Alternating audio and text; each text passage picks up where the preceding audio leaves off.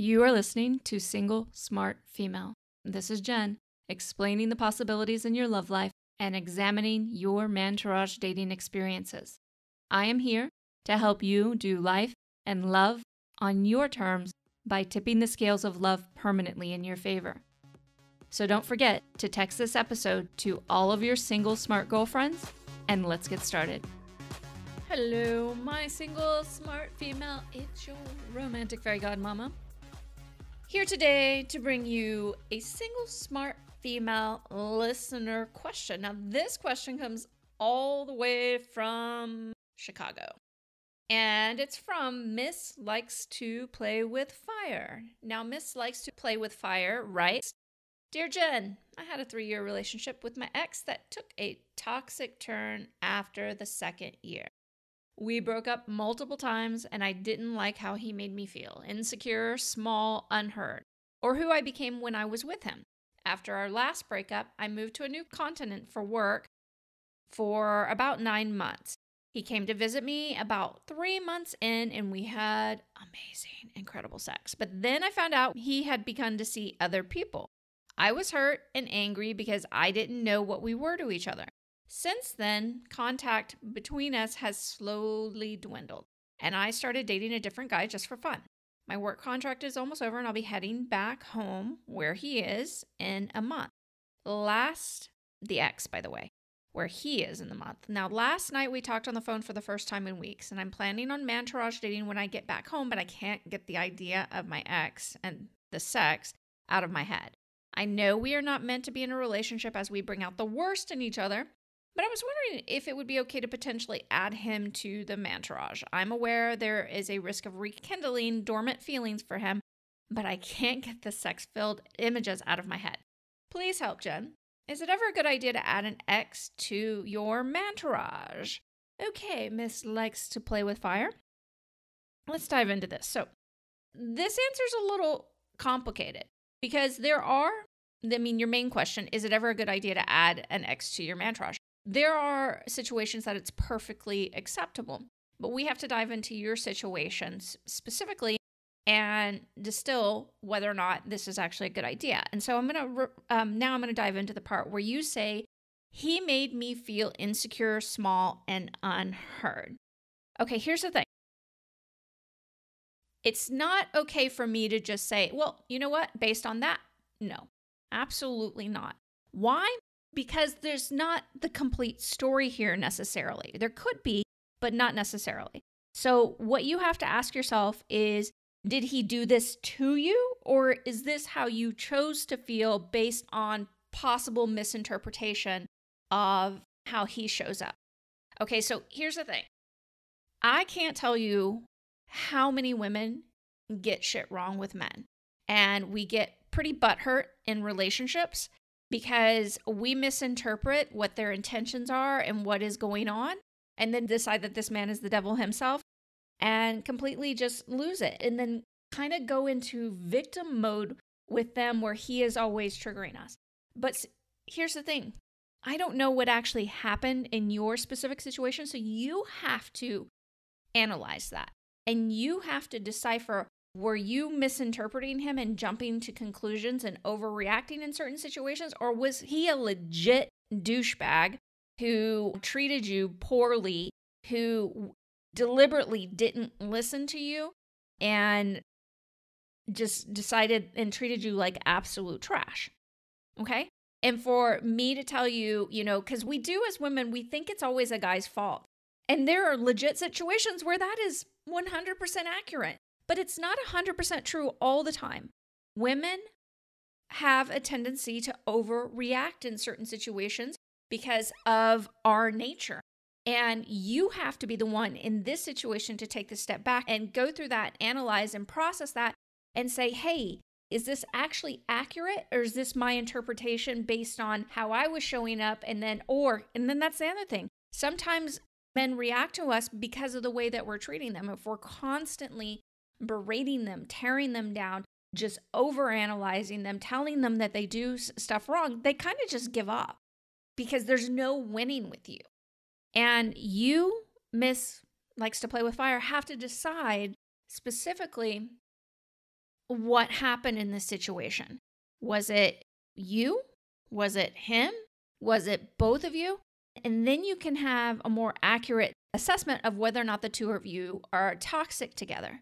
Okay, because that's what's really important here. Because if you're indeed truly toxic together, if he is indeed truly, going out of his way to make you feel insecure, small, and unheard, then yeah, I think it would be a good idea to keep him out of your mantourage, full stop. All right?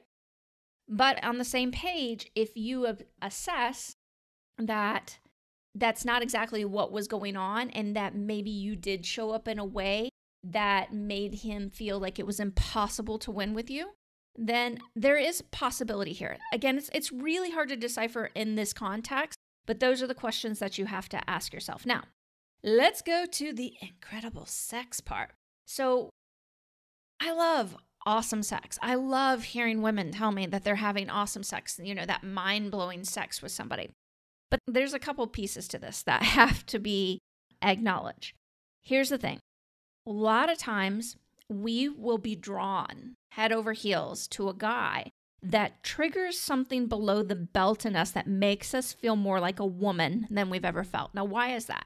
Well, because we're playing hardball in a very masculine way in society.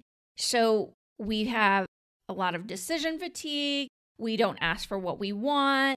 We feel like we have to do everything. We're emotionally, physically, spiritually exhausted.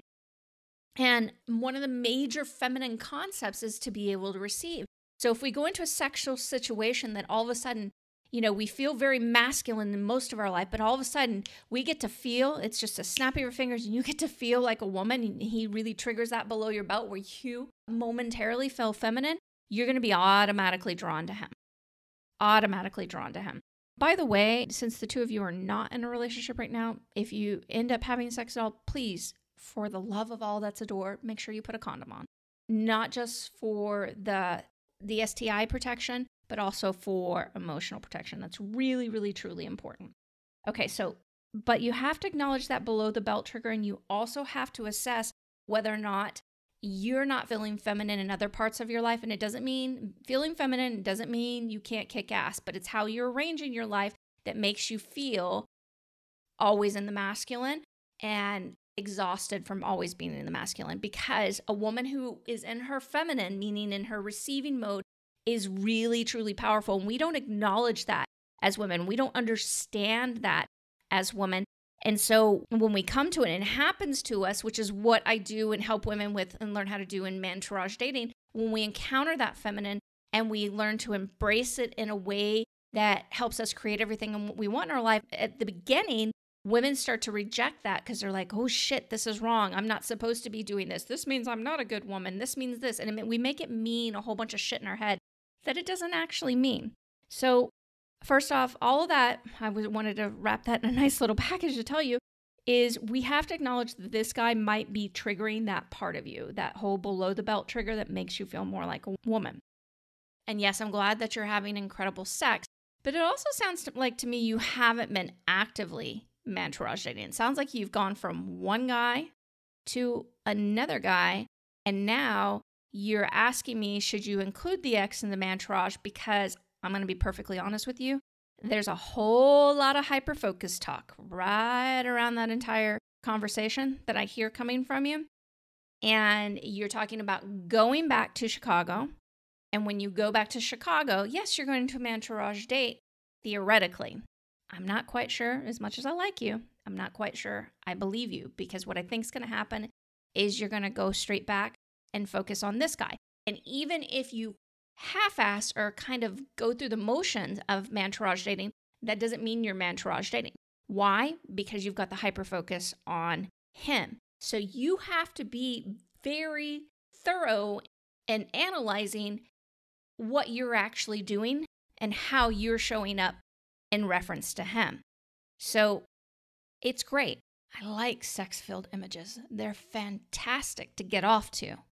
Okay? But what's important is that you learn how to Mantourage date the right way. You have to disconnect that hyper-focus.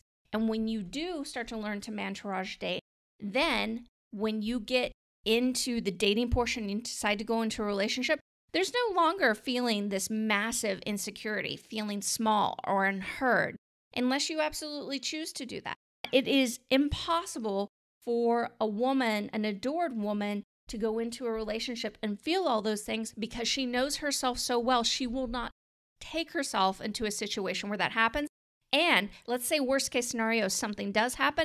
She knows how to excuse herself immediately.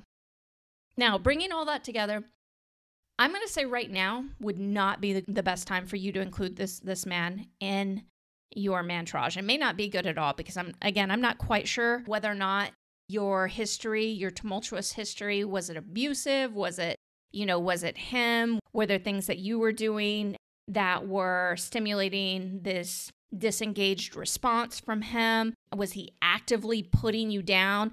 And having to know the difference between all those, because those are some serious differences that to consider whether or not you should see any of them. So for instance, if he was actively putting you down, if he was actively doing all those things to try to make you feel insignificant and small, so he knowingly engaged in tearing your self-esteem apart, then hell fucking no.